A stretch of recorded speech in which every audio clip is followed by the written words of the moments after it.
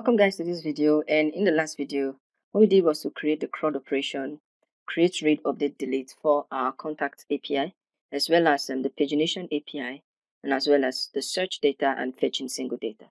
So in this video what we are going to be doing is setting up the folder structure of our application and our Redux store. So for the folder structure of our application, we are going to be creating three major folders in our application. The first is going to be the components folder, the second is going to be the layout folder, and the third is going to be the store folder. So the components folder is where all our components are going to go in. The layout folder is where all our design layouts are going to go in. And the store folder is basically where our Redux actions are going to take place. Okay, so in the store folder, we're going to have a couple of folders in the store folder. And the first one is going to be the action. The second one is going to be the reducer. And the third one is going to be the services. So the services is basically going to serve as the HTTP part of our application, but basically what sends data to what fetches data from our API, that writes the HTTP request to our API and then gets the data. All right, and the reducer basically is going to help us manage our state, kind of like manipulate our state. And the action is what helps us send data to our store to be manipulated, to help our reducer manipulate the state. Okay, so if you are still confused about basically what Redux, actions, reducers, and all that are, you can very easily just go to the official documentation of Redux, and I have it opened here. And you can see here it says reducers specify how the application state changes in response to actions sent to the store. So basically, the action is the one that sends. The action basically sends to the store. The reducer manipulates the state. Okay, so and then the action gets the data from our services, which is our API, and then sends it to the store, and then the store manipulates our state. And here's the action. It says actions are payloads of information that send data from your application to your store. Okay, and I also have a tab here, which is Material UI tab, which we're going to be using. And I like Material UI because it helps to build faster and easier components in React. And here is our React application, which I've already served on port 3000. So here's our API, and here is our React application. So without any much talking, let's go straight into creating our folders. So like I said, the first folder here is going to be our components folder. And the second folder here is going to be our layout folder. And the last folder, not inside of our layout, but the last folder is going to be our store folder. And since we are going to be setting up our Redux store in this video, we're going to focus a lot more on our store folder. So in our store folder, we're going to create three folders. The first is going to be our actions folder. Actions folder. The second is going to be our reducer folder or reducers folder. Reducers folder. And then the last is going to be our services folder. So the last is going to be our services folder. And we are now going to set this up properly and basically set up our Redux store properly. So what I want to do first of all is to come over to our app.js, and let me just close this a bit and just get rid of all this as we don't need them. And just get a bold tag, HTML bold tag, and say setup perfect. Save that now, head to application and setup perfect. All right, so what we can do first of all is to create our reducers. So we're going to have three reducers here, and our reducers are going to be auth reducer, which is going to handle authentication. The second reducer we are going to have here is going to be our contact reducer. And the last reducer is going to be our root reducer. Okay guys, now we have our auth reducer, our contact reducer, and our root reducer.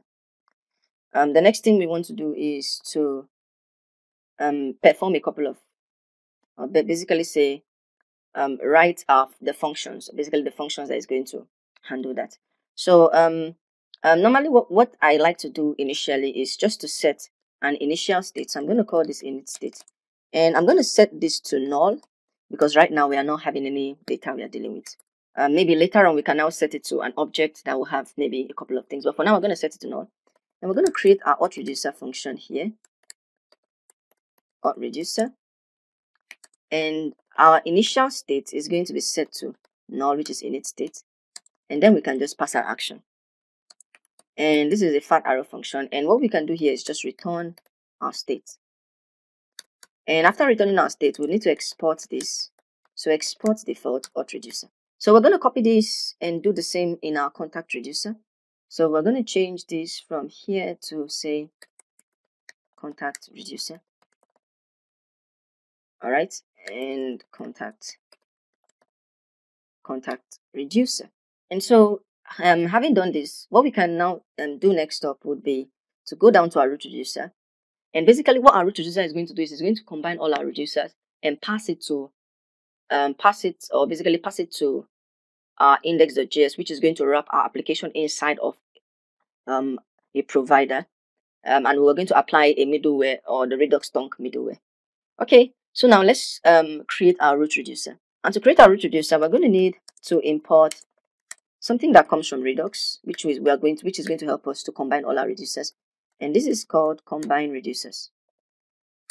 And we're now also going to need to import our auth and our contact reducer. So we're going to import auth reducer from auth reducer, and we're also going to import contact reducer. Oh my god, why am I typing this? Okay, from contact reducer.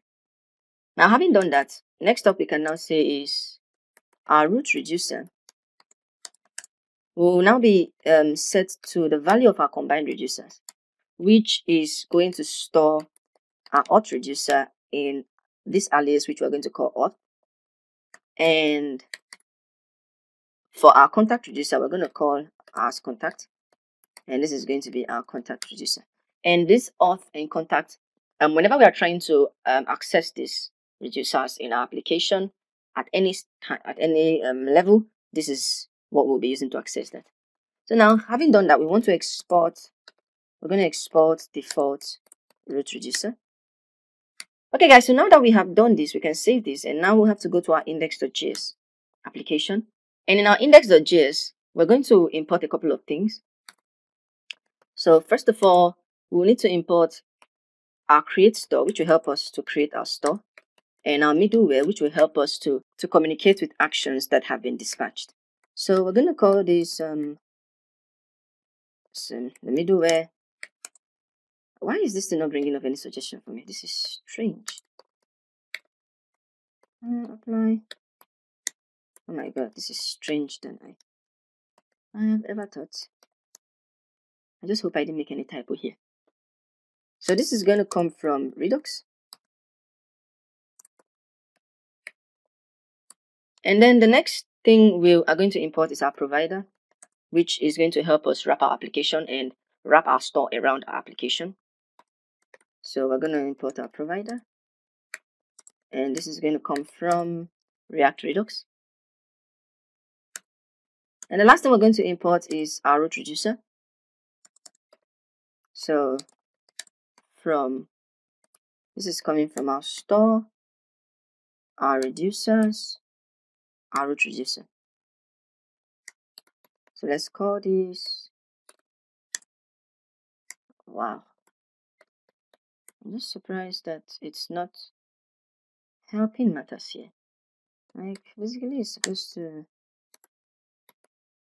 root reducer. Okay, so the next thing we want to do is to create an instance of our store. And we're going to use the create store function. And the create store function takes our root reducer and applies our middleware, passing tonk in our middleware function. And now once we have done this, we can then wrap our application inside of the provider. So let's just get this and place this in here. And our provider is going to take our store, which of course is an instance of our store that we have created here. And now the last action would be to save this and get down to our browser. And it tells us tongue is not defined on line 11 of index.js. And that is because we did not import tongue. So we're going to import tongue from Redux tongue. So I'm going to import tongue from Redux tongue. And now if we save this, get down to our browser and refresh, it tells us init state is not defined, undefined, on line 1 and line 4 of our auth reducer. So now let's just go straight to our auth reducer. It says on line 1, init state is not defined, and as well as on line 4 of our auth reducer. And what we can do here is to make this a constant. Now save that, and what does it say? It tells us init state is not defined in contact, and we need to do the same thing for our contact reducer too. So we are just going to get this to be a constant. And now if we save that and we refresh, setup is perfect. So we have successfully set up our Redux store. So in the next video, what we are going to be doing is we're going to design our login and registration form as well as the app bar and perform the action for login and registration of our user.